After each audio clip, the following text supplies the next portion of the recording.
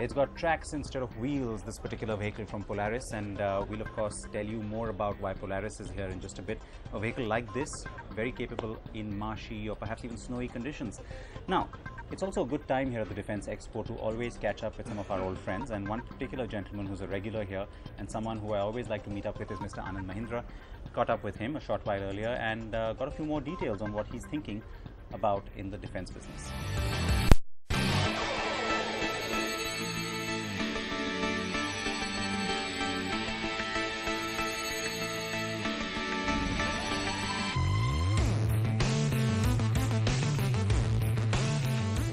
We're at the Pragati Maidan and we're at the Mahindra stand here, and with me, Mr. Anand Mahindra. Always a pleasure, Anand, and this particular setting becomes a little interesting because every time I've met you here is a time when we've talked about, a very different aspect or a very different part of your business. I want to start off with a sort of a, googly, because over the years we've seen the kind of areas that Mahindra wants to go into with defense.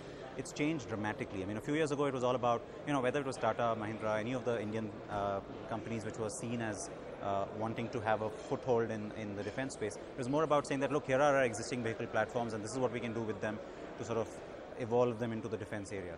Now what you're doing is a lot more than that, isn't it? Yes, and you've given a wonderful preamble to exactly what we are doing. You're right. I think it was almost a path of least resistance approach that we had adopted towards defense. Here's a platform, what can we add on to it, color it green, and turn it into a military vehicle. And I believe what we've really done is to underscore the strategic importance we see to the defense opportunity in India.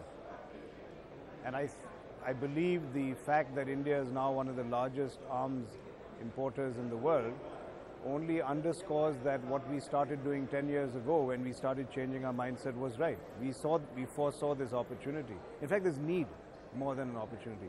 So what we're doing right now is saying strategically, what's the path forward? What are the defense requirements of this country? In which areas? Where do we want to be? Where do we bring advantages, or where can we build advantages where we don't have them? And then build a kind of chessboard, if you will, of opportunities. So we've been fairly, I think, strategic about it. And today you saw the signing of 2 joint ventures, both not to do with hardware of this monster kind that you see behind me, but what makes this hardware intelligent. So we've signed a JV with Rafael of Israel, with Telephonics of the US. Both of them have very advanced cutting edge electronic systems capabilities, which I believe is where defense expenditure has to be made, not just for India, but for any armed force, if you're going to be competitive in battle. But do you see that being a larger chunk of your defense business in the future as well, or would you like to go into areas like even weapon systems? Well, let's put it this way. Both the JVs that we are talking about are speaking about, in one case, $500 million over 10 years, the other one $500 million, and possibly $1 billion over 10 years if we do get a piece of the FICV pie.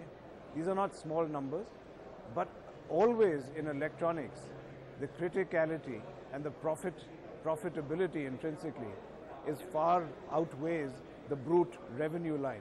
So when you say, will it be a larger part of our business? Yes, in terms of profitability, I think.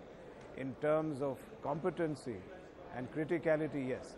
Not necessarily in top line or in investment. But given that you are foreseeing a large amount of revenue from this, what's the kind of manpower you'd put behind it? Is it going to be people, are you going to draw from existing resource pool that you have at some of the other technology businesses, or would this be just completely fresh from the ground up? No, it will be a combination. There is a lot of raw talent that one will recruit, but clearly they have a lot to learn, which is where the joint ventures come in, and we think we will gain a lot from these very, very competent companies that we've allied with. And you're right, even our existing companies like Mahindra Satyam, for example, has had a very strong engineering lineage and competence. And in fact, in a number of the ventures that we are looking at, both in Mahindra Aerospace and in Mahindra Defence, Mahindra Sat is increasingly, Mahindra Satyam is becoming an increasingly critical component of it. In fact, that's the other thing I wanted to ask you, because that was again not being, it was not really seen as a business opportunity just 5 years ago. But now it's not just about Mahindra Defence or Mahindra Aerospace, but what about the other global client base? Is that something else that you would target with not just Mahindra Satyam, but perhaps even the guys you're putting together now? Target in the sense of the armed forces, you mean? In terms of more business opportunities. Within the defence area? Yes. Certainly. Let me put it frankly to you that right now the opportunity is India. India is the biggest spender. Has been for some time. Has been for some time, you're right. Could be bigger. Yeah, could be, and it will continue to grow, unfortunately, because of the environment that we live in. But the opportunity is here. So this has to be the proving ground. Naturally, our alliance partners are coming because of their interest in the Indian market.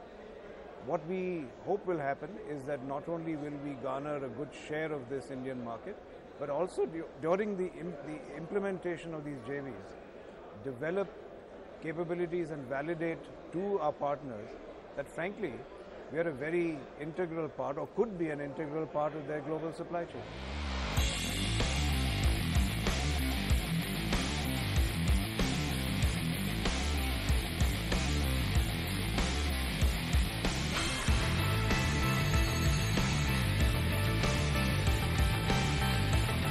Now, a lot of you may be wondering why a brand like Polaris, which makes recreational vehicles, is here at the Defence Expo. But remember that these are very capable machines. They may not be road legal, but they can certainly off-road. And so, which is why there's lots of paramilitary or border security sort of applications that these vehicles can also pull through very capably. And that's why, in fact, this stand is here.